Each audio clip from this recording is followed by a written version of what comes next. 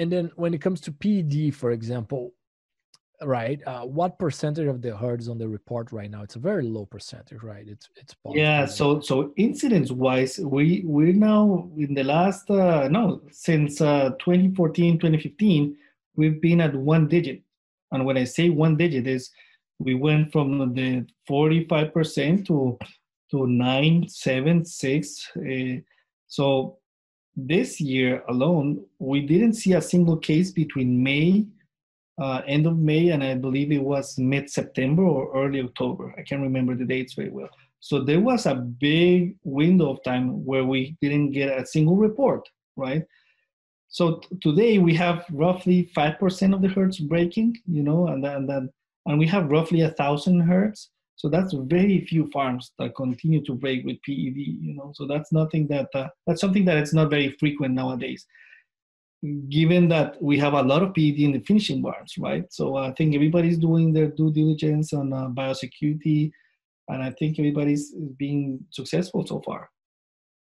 Right, but do you think this last few percentage, is that something that's going to continue for a long time or not? What's your thoughts there? And that's a good question, Marcio. And this is where I like to meet with the participants. So I meet with them as a big group, either once or twice a year, and we go through these conversations. And we try to gather everybody's thoughts on, are we going to be able to bring this down to zero or not?